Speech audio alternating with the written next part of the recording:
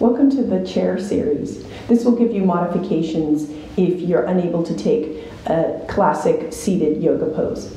You can also use these poses anytime you're at a chair. So we'll take a forward fold, and I recommend taking a block or 2 blocks in front of you. Let's make sure to sit up on the edge of the chair. Feel the sits bones rooting into that chair. This is your anchor point. This allows also the pelvis to slightly tilt forward, and then there's a nice curve in the lumbar spine. Reach the crown of the head upward, take the hands to the thighs, just feeling that space between the vertebrae. Roll the shoulders back and away from the ears. Inhale.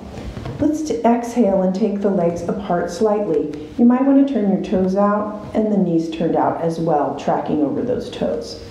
Take the hands to the hip crease at the top of the thighs. And we're going to hinge from the hips. So inhale, grow tall, and exhale, just lean forward, keeping the crown of the head reaching tall as you lean forward on that chair, feeling the hips opening up with each exhale.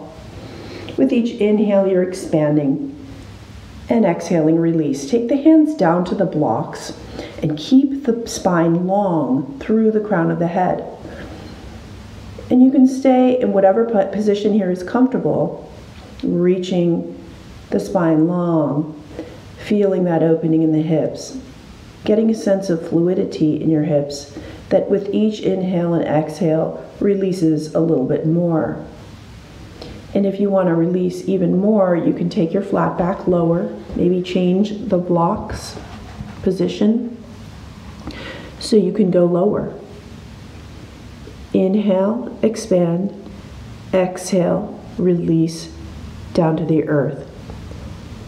If you've come down low enough, you can also release the spine down towards the earth, and the crown of the head descends towards the earth.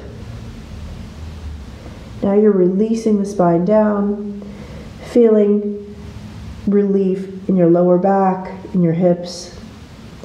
You can inhale up to a flat back, exhale, release down. Fold the spine down, crown of the head, relax the neck and the head.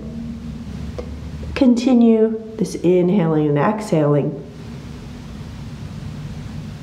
Relief to the spine. And now come up to a flat back, hinge at the hips. Use your core to help you back up to a seated position.